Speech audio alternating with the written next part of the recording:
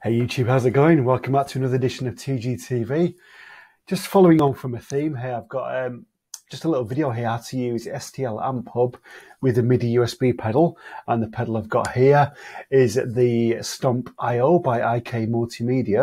And I'm just going to show you some of the basics of assigning presets to the foot switches on this unit. I've just got two presets here. I'm just going to assign those for you and show you how you do it. So what you do, just take your mouse and just hover over the foot switch name, and you just right click on it, MIDI Learn Global, and just hit the foot switch you want to assign it to. In this case, I've chosen foot switch 1. Just going to go to the next preset, and the same thing, just right click, MIDI Learn Global, and hit foot switch 2. That's assigned that preset to foot switch 2. And so foot switch 1, that's that one there, and foot switch 2, it's that one there.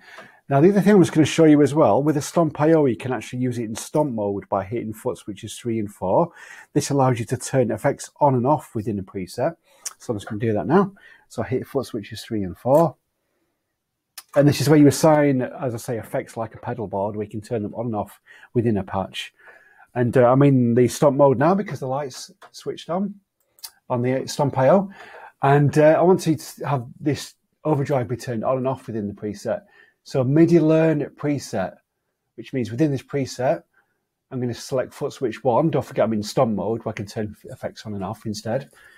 And just just right click, Learn preset, and foot switch 1.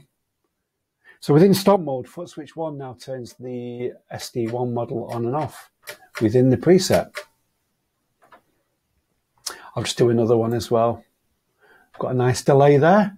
Just a slight bit of delay for this preset on the solo. There's not much on it, but just hit the on and off switch. Just right click on it, MIDI Learn preset. I'm going to assign that to stomp mode foot switch 2. So hit the foot switch there.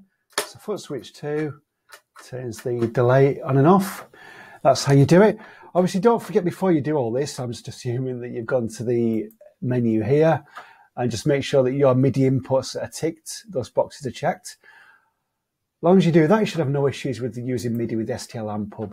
But I hope you found this helpful. Please check out my website and please hit the subscribe button as well. There'll be more of these videos coming up. But thank you for listening, guys. Just make sure you play loads of guitar today and have a fantastic day. Take care now. Bye-bye.